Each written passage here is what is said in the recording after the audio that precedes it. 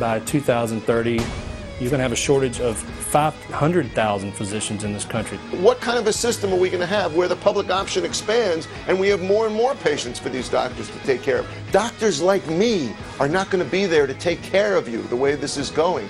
We need more primary care doctors, and we need more surgeons to just take care of the population that's currently being treated. If the physician is forced to spend less time with each patient in order to take care of all of the people that are out there in their waiting room, then the quality of care is going to suffer. Another fear physicians have is that their decreasing salaries could take a huge hit from government-provided reimbursements through the public option. They've already experienced this through programs like Medicaid and Medicare.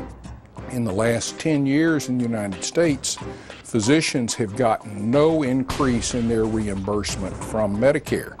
At the same time, there's been a 20 to 25% increase in what it costs a physician to run his practice or her practice.